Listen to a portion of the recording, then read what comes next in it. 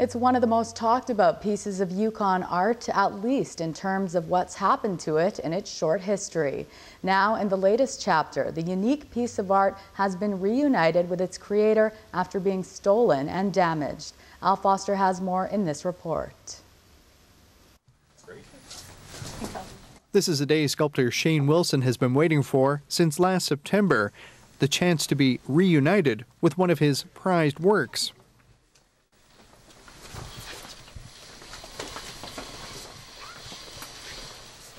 Oh, wow. It bared up pretty well, I think. Oh, for heaven's sake.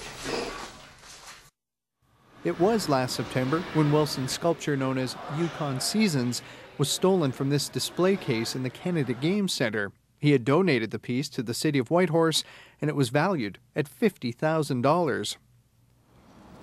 A Canada-wide call went out for any information on the crime or the whereabouts of the moose skull sculpture. In April, an anonymous caller to RCMP gave a location for the piece, and it was recovered, however, not in its original state. Well, from what I can see, most of the damage has been on the upper surface.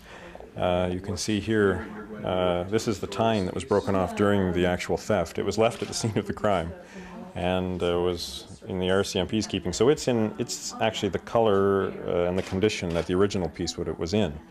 And then it was broken off from right about here. The thieves likely reefed on it when they were trying to free it from the stand, and that's how it broke off. The piece has also suffered some discoloration, and there's even mold growing in some areas. Since being recovered, the sculpture has been turned over to the Yukon government's Arts and Culture branch. That department determined it could be restored. First off, we're going to simply remove the mold from the surface, and then we'll gauge, whether it still looks discolored and whether that's bothersome. And we may not have to do anything after that in terms of the surface coloration, but we will be looking at reattaching the broken tine area with an adhesive. And really, that's pretty much it. The hope is to put the piece on display again once the restoration is complete. And despite what happened in September, the sculpture's creator has no trepidation about his piece being made available again for public viewing. It was made to be displayed, and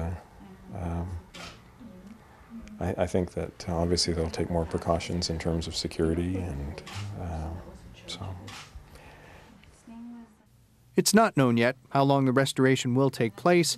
Shane Wilson can only hope that it will be the last dramatic chapter in his artwork's short but storied existence. Al Foster, CBC News, Whitehorse. Today is the final day of the Night Festival in Iqaluit, and it's just in time for celebrations for Quebec's 400th anniversary. But for event organizers, the celebration isn't just for Quebecois.